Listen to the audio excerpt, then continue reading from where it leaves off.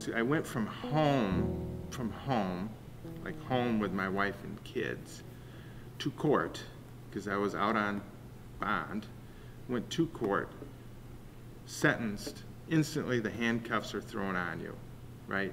And you're handcuffed to a group of 12 other men, right? And then you're wheeled off to the jail.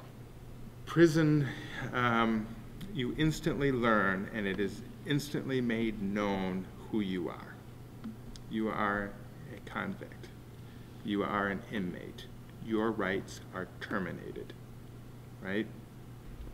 One thing about prison is that there is not a true rule book going into prison. There isn't a handout that says to you, this is how you're to behave, et cetera, et cetera.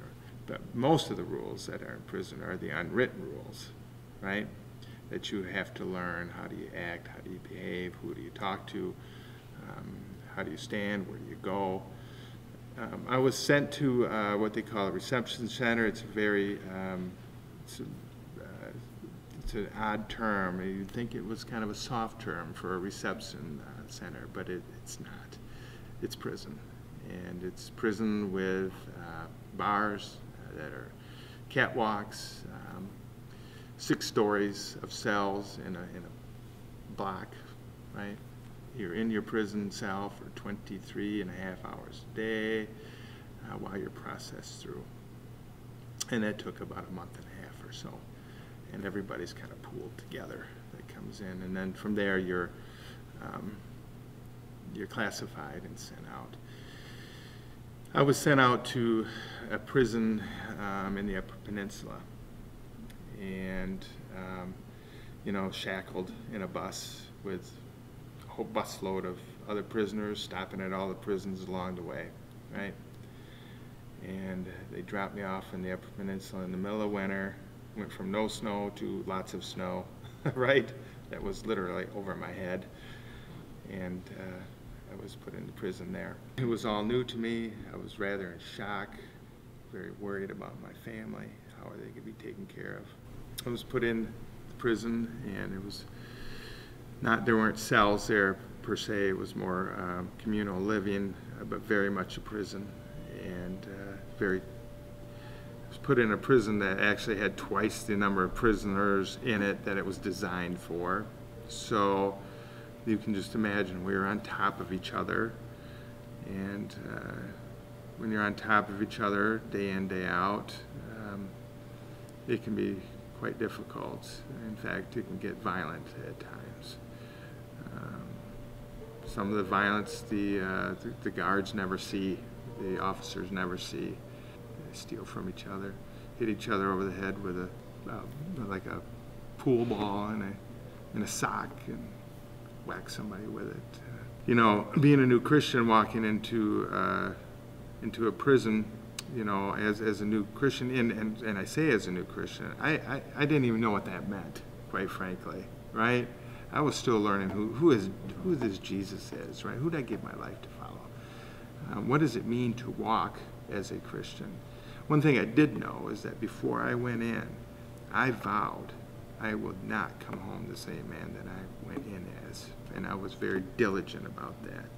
And I've since have met many men in prison that have made the same vow. To say, I cannot go home the same man that I came in as. The challenge for us as a community, as a society, is what do we do with the prisoners once they go inside? There are limited programs, especially in the UP. I mean, there's just not a lot of volunteers that come in, and you know, and so when you hear the term warehousing prisoners, yeah, we're doing it. There was nothing for me to make myself better that the state was going to put on, except for a few groups that I needed to go to.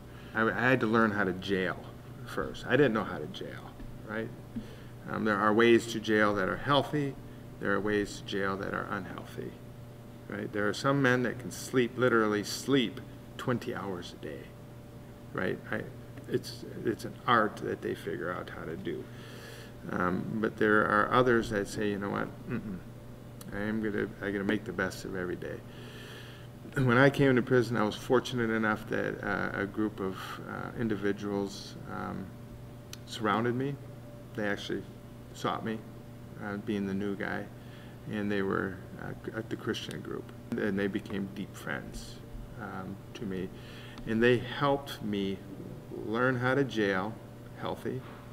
They helped me grow as a Christian because they were further ahead in me than I was. Also did things like Crossroads program.